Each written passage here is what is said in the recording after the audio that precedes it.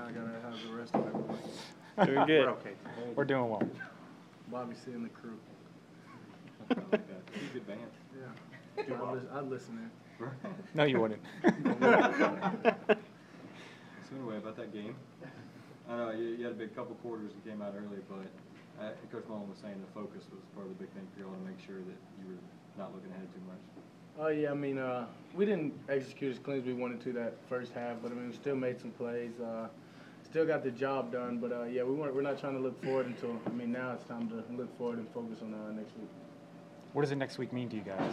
It means everything. I mean, playing big-time games in November, I mean, that means you're playing for championships. So to go into Death Valley and being the hunted going in there, I mean, that's a challenge we're willing to take, and we're all excited about it. I think you broke a couple of school records in that game. Do you ever think about those kind of things?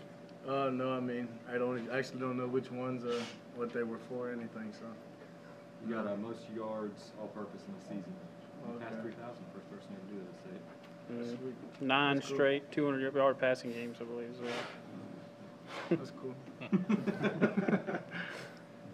Kind of a slow start for you guys again.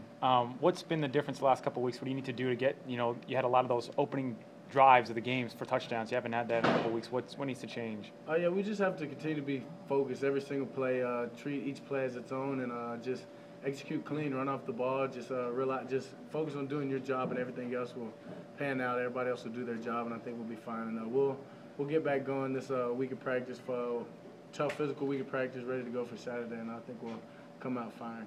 Seems we say this every week, but with them showing so much attention to Bear, it seems like a different guy steps up for you. And this week it was Joe. I mean,